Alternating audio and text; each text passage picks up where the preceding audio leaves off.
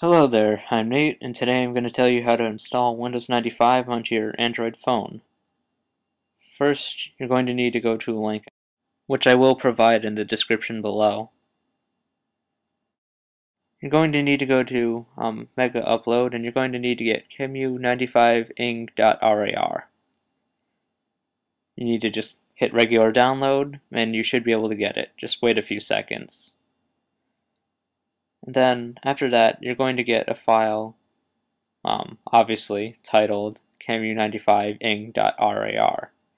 Now you need to extract that, and once you do, you're going to get two files labeled SD card and sdlapp.apk. Go inside the SD card and you'll find a folder labeled SDL. Make sure that you have c.img. It's 113.5 megabytes large and it's extremely vital.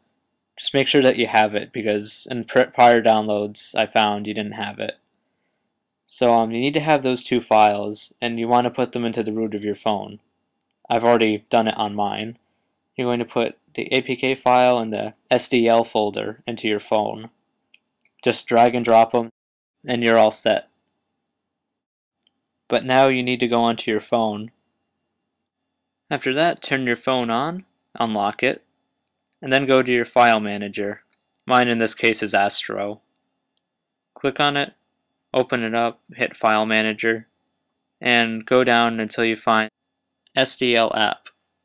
Now what you want to do is select it, and you want to hit Install. I already had it installed, so this came up. But basically, you want to hit Install and just let it install. After you open it, you're going to get this. Just leave it alone, it's only Windows booting. Nothing scary.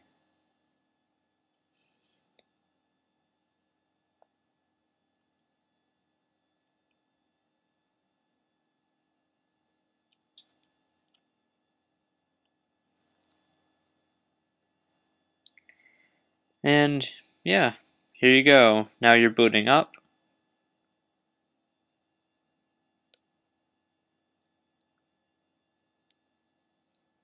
And congratulations, now you have Windows on your phone.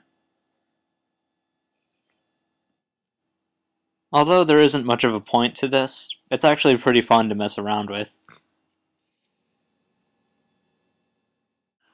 There's only one problem with it. You have to go to the Start menu and you have to shut it off like you would regularly in Windows 95. Otherwise, it just like spazzes.